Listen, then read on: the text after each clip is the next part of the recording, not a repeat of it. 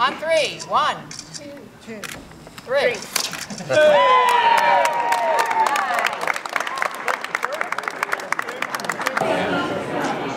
Let's see, what can we say about this?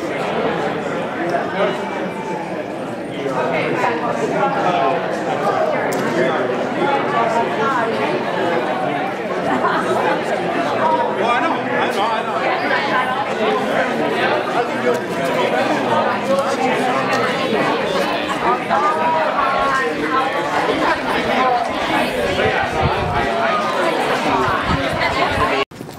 Over here is our 4-5 building. This is our 2-3 building, and over here is our K1 building. At the end of the 4-5 building and the K1 building, and this building, we have an outdoor project lab.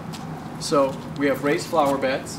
We have our water harvesting tank, so we won't be using any potable water, wasting that. So if we wanted to do an experiment, we kind of just let water run.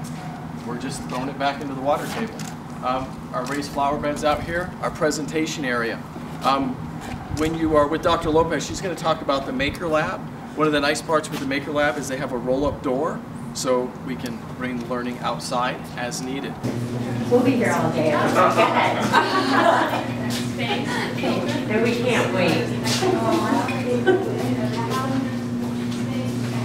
So we have an amphitheater outside for those performances as well. So let's keep on walking this way and try to follow me while I do the tour guide walk backward thing.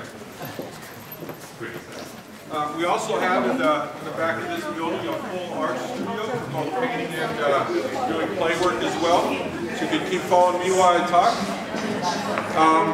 And that way we can have the students exposed to that. And that is also indoor-outdoor, so our students can actually go outside and make a mess on some stage cartoons, spill their paint and whatever. We're just going to call all that debris over the next decade or so character in our content.